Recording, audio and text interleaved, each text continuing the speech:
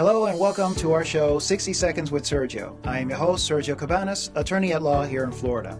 Thank you for joining me today. Today's question is, Sergio, I'm creating an estate plan and I need to choose a legal guardian for my minor children. What's the best way of choosing a legal guardian? First, let's be clear about the question.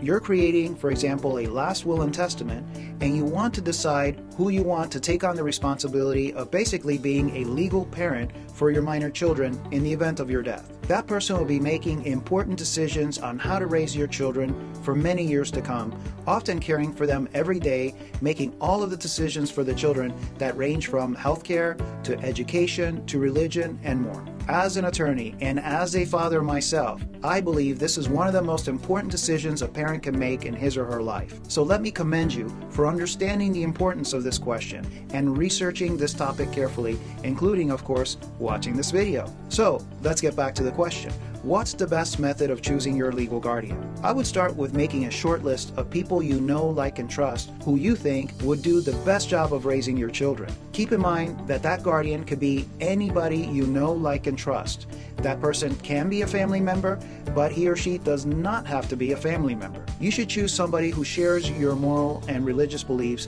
so that these values can be instilled in your children in the best way possible. That person should be someone you can trust to make these important decisions that will benefit your children. Then I would carefully consider that person's ability to take on this responsibility.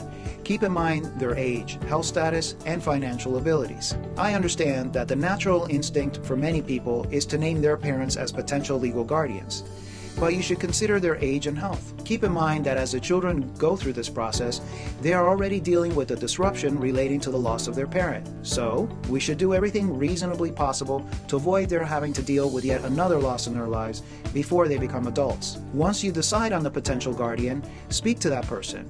You want to make sure he or she is willing and able to take on this responsibility.